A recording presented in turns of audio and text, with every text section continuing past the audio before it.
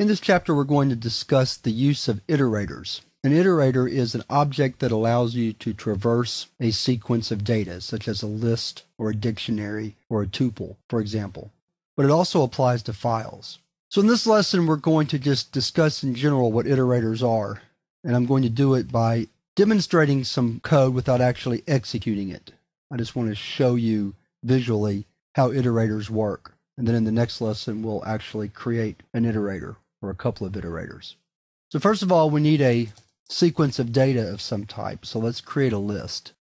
So we have a list and we want to display each element of the list. So one way to do that would be to write a for loop.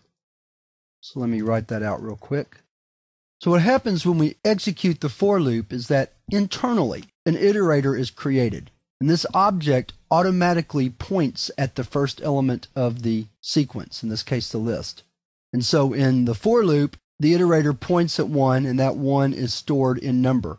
And then we print number. Then we move back up. The iterator moves to the next element, stores it in number, and then displays it.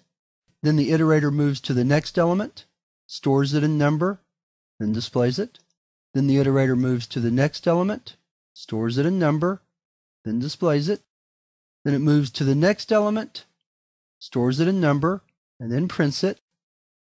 Then the iterator is able to know that it's at the end of the sequence after the number 5, so then it stops and control is transferred to the first statement outside of the for loop.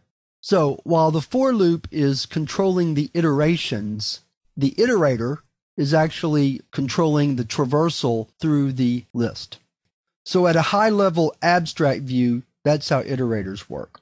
So what I'd like to do now is move on to the next lesson where we're going to actually create our own explicit iterator and use that to move through a list. Then we'll create another iterator and use it to move through a file. And we're going to see how to do that in the next lesson.